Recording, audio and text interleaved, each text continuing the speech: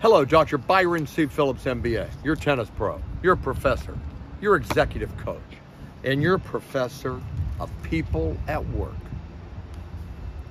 Are you perplexed by the different types of people you meet in your private, personal, and professional life? In particular, are you perplexed by the different types of people with whom you work? How should one deal with the three basic styles? There's the direct, there's the passive, and there's the passive aggressive.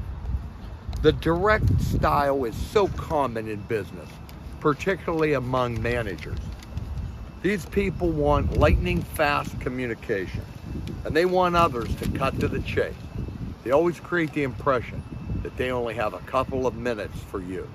Often, they're working on email while you are in front of them or on Zoom. Peter Yowitz is an expert in business communication. He recommended approaching the direct person with much preparation and planning. He went on to recommend that you have to present the main conclusion first, then go to the individual points. Many people think there's a feminine, masculine style of communication. Men tend to do it the way Yowitz recommended. Women often give the details first and lead to the conclusion. That's not a sexist perspective. It's called masculine and feminine communication. So with the direct type, you want to use the so-called masculine style.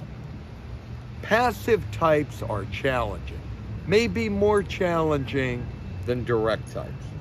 These people fear making decisions. They want and need specific direction. They will often ask you, what do you think?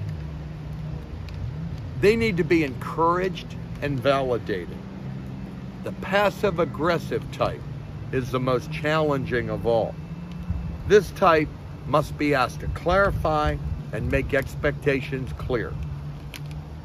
Yowitz stressed the importance of being assertive, polite, and authentic when dealing with the passive-aggressive type. We all know people think differently than we do. The workplace culture is the sum of all of these types.